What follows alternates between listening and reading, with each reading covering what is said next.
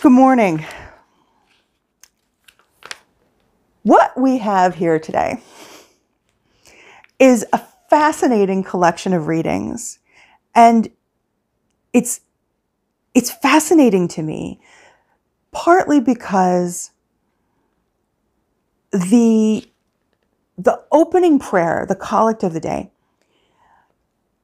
is meant to be matched with the readings.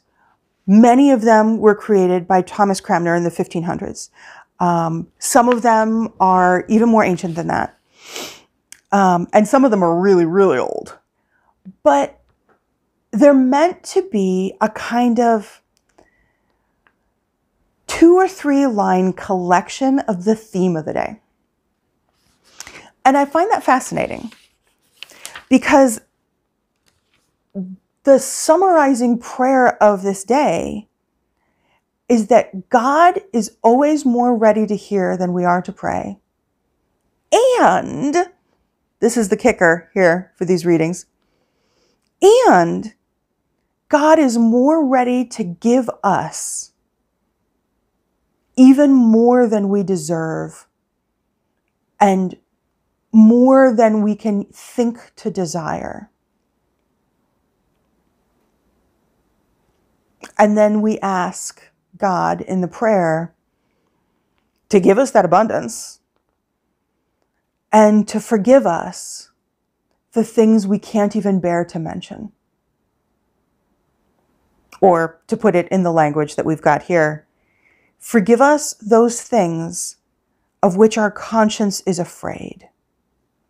That would be those things we can barely even think of.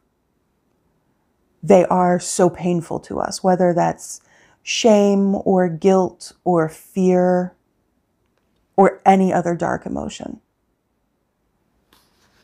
That's what we're praying for. And in these readings, the readings could be characterized by everybody getting caught up short. Everybody thinking, well, I've got the goods. I've got what it takes. We're doing the right thing. We're making good decisions. We are awesome. And then in the midst of that, feeling like we got it good, we got it going on, coming to realize that, oops, this isn't what we're supposed to be doing. Oops. This isn't what God wants for us. Oops. You mean we weren't supposed to kill that person? Oops. You mean that wasn't a good idea? Oops. And maybe like me, you've had a couple of oops moments in your life. You know, those sorts of moments where it really seemed like a good idea at the time. And then afterwards, maybe immediately, maybe the moment after you did that thing or you said that thing. Or maybe it took some time. Maybe a week, a month, several years afterwards, you look back and think, now why did I think that was a good idea? It was a terrible idea. It was a terrible thing. It was a terrible thing I said. It was a terrible thing I did. Or worse than knowing it was just terrible, thinking, but I really thought it was okay. I noticed this in my own life, particularly with interpersonal relationships. I like to pick on my relationship with my husband because, you know, there's so much good fodder there for forgiveness. And there are moments when I think that I've been completely right in saying or doing what I've said. And it's only afterwards, sometimes the moment afterwards, sometimes several minutes later, that I realize, wow, that thing I said was singularly unhelpful. That thing I said for my own, I said for my own self, my own desire to be right, my own desire to twist the knife. I didn't say it to be helpful. Oh, I'd convinced myself in the moment that I said it to be helpful. But, you know, in hindsight, I realized I didn't. And that's the theme of the lessons today. That hindsight is 20/20, but that we don't always recognize it by ourselves. Or at least in the ancient world, they certainly didn't. In the ancient world, they needed prophets to come and yell at them. In the ancient world, they needed Jesus to come and teach them that God actually wanted them to love one another, because that was not obvious. And in truth, it's not always obvious now. I mean, sure, loving the people who are easy to love, that's the low-hanging fruit of being in relationship with people. But you know, finding out that someone you cannot stand has just contracted coronavirus and still managing to have compassion for them, that is love and forgiveness 201 or 301 or 401. That is the advanced course of love and forgiveness. And it doesn't always come easy. And it isn't always our gut reaction, our knee-jerk response, the very first thing that we think or feel or say or do. And what Jesus is trying to get us to is a place, a mental, emotional, spiritual place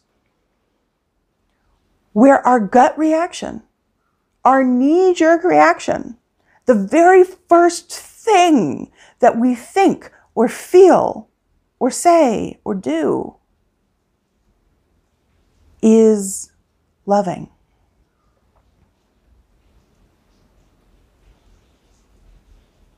And that is certainly why we pray for all the things we don't think we're worthy of. And why we pray to be forgiven of the things we can barely stand to even mention out loud. The things we can barely stand to even think of in the silence and secrecy of our hearts. And it's the reason why, of all the readings today, I like the letter from Paul to the church at Philippi the most. And you know me, I don't often enjoy Paul's writings for a variety of reasons. His run-on sentences are definitely one of them. But in this portion of his letter to the Philippians, he's dealing with issues of boasting in that church and issues of people thinking that they're better than one another. Oh, hello, Kat. That they can put other people down. And he's like, okay,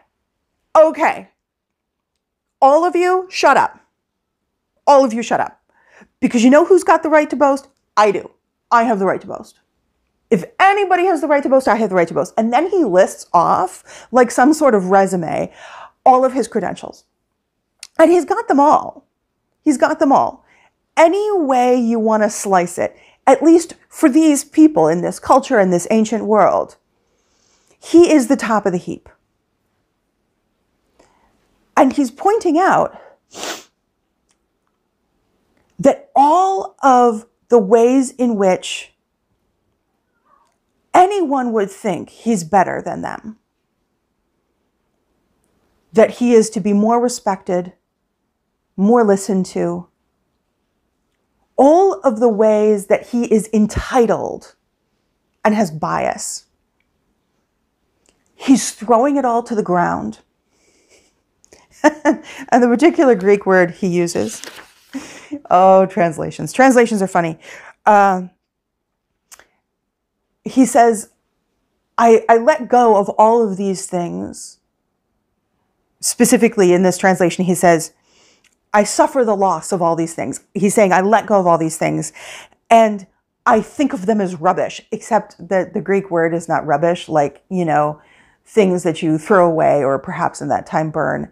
The literal translation is human excrement. And there's a beautiful 4-letter word that I won't use. But that's how Paul regards all of his qualifications, all of the reasons that people would be biased to listen to him, to give him first preference in all things.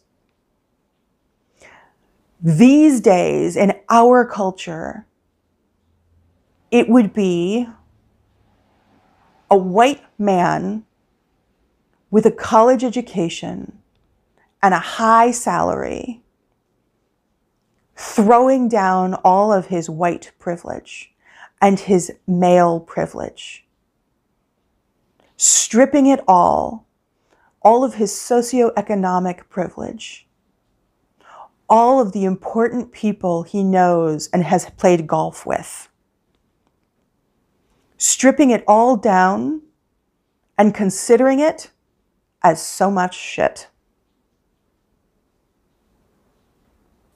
Leaving it behind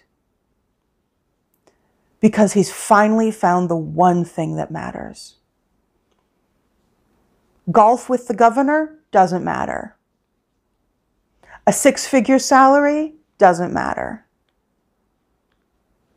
The ability to drive down the street and know that a police officer will give him the benefit of the doubt doesn't matter. Throwing it away.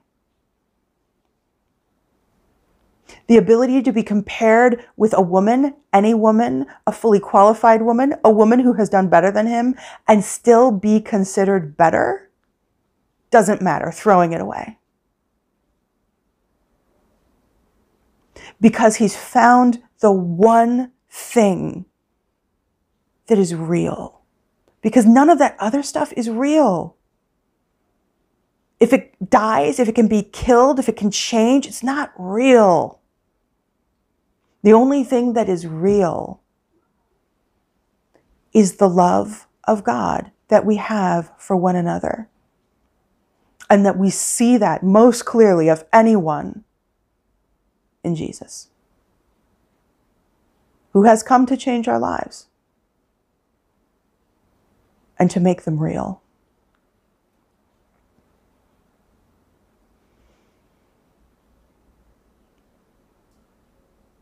Amen.